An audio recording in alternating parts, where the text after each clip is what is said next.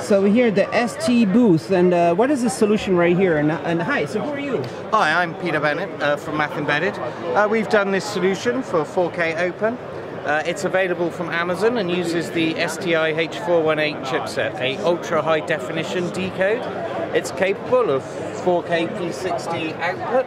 So it has two outputs? It has one output, a 4K P60 output, and then one input at 4K P30 as well. So there's input too, so it can record? It can record, and this is what we're doing here. We are able to capture an output from a HDMI source, display it on the screen. Here we have our Raspbian-based distribution. We can then play back a 4K stream at the same time, and then what we can do is encode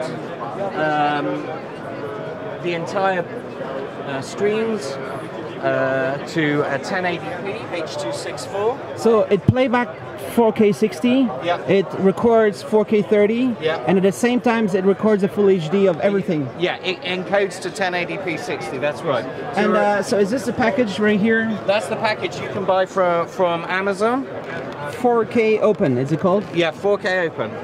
And how much it cost? It costs around £150, including VAT. And what's the 4K Open? Is that the name of the brand or company? Or? Yeah, it's the brand. So it's a full website where you can download the full open source package for all the software and all the hardware as well. So how does it work? What's the open source solution? It's open source video? Fully open source. So it's using GStreamer, V4L2, what do you use? Yes, exactly. It uses Linux DVB, ALSA, V4L2, GStreamer. The whole package? The whole package. Is this like the 4K open source video dream kind of solution? That's exactly what it is. Yeah? You need to go buy and download it now. So who's the team? Who's doing this? So the team is MathEmbedded, which is where we're from. MathEmbedded right here. Yeah. And can you introduce? This is Andy, another director. So who are you? I'm a director of one of the founders and directors of MathEmbedded. So where are you based? In Bristol in the UK. And why do you do this kind of video product? Because we enjoy doing it, and we think we've got a lot of people who want to use it. So, is there a lot of people using this now? How long time has it been available?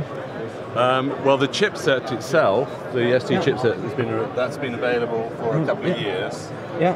And is used in set-top box products around the world.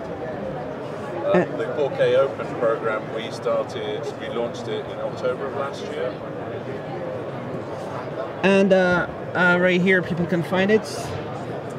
And is there any chance there could be a solution that could do 4K 60 encoding?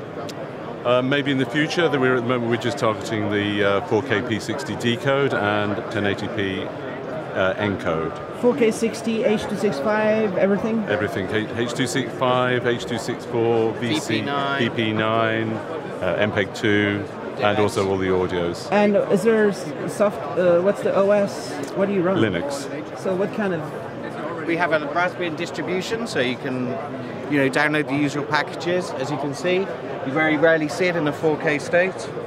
Other things we have are things like Wi-Fi and PCI Express, so the ability to. Where is that? Add this. Yeah.